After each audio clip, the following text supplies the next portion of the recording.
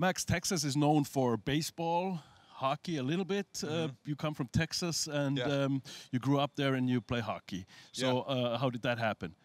Yeah, my grandpa is actually the one who got me involved. Played a lot of the other sports growing up, but just always loved hockey the most, so stuck with it the rest of my life. Texas ist nicht unbedingt der Staat in den USA, wo man unbedingt Hockey spielt. Die meisten spielen dort Baseball. Baseball ist dort sehr groß, aber Eishockey gibt es logischerweise auch. Sein Opa war der ihn so ein bisschen ins Eishockey gebracht hat. Der hat viel Sport getrieben beim Aufwachsen oder beim Großwerden und dann Eishockey hat er am meisten gemacht. You went to college as well. You graduated. What was your major? Yeah, I studied business marketing at the University of New Hampshire. Went there for about 3.5 years. COVID hit and had to kind of leave campus, but I ended up finishing my degree. Also hat tatsächlich die Universität abgeschlossen, war in New Hampshire. Dann kam Covid noch dazwischen, aber er hat es trotzdem geschafft, hat dort Eishockey gespielt und studiert, hat Marketing dort studiert, also ist auch dann da fertig geworden, hat das dann beendet.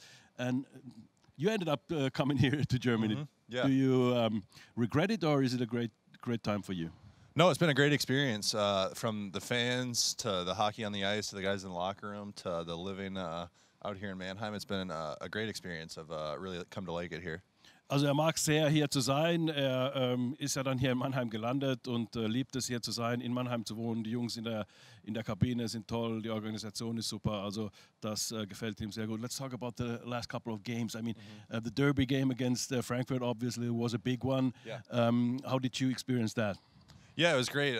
Packed house, so it's always fun playing against or with a crowd like that. So it made the game that much better. Came out with a victory, which was huge for the team. So looking forward to kind of getting back on track here in this game tonight.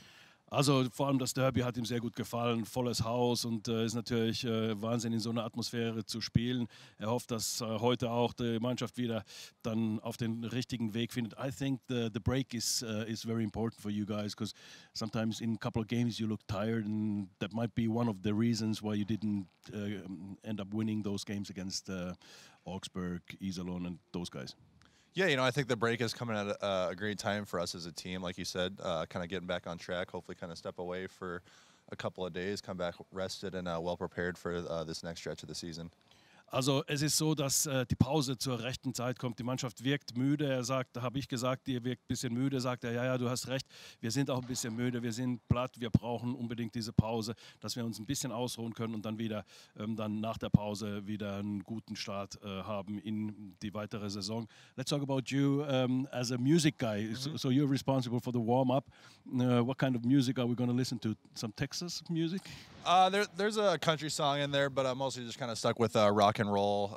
Get the guys fired up, get it feeling, good and loose on the ice for sure. That sounds good to me. Also er wird ein bisschen Rock'n'Roll haben. Country-Lied ist auch dabei, aber er steht ein bisschen auf Rock'n'Roll und sagt, da werden die Jungs dann auch ein bisschen besser in Stimmung kommen, um zu spielen. Have a great game. Thank you very much.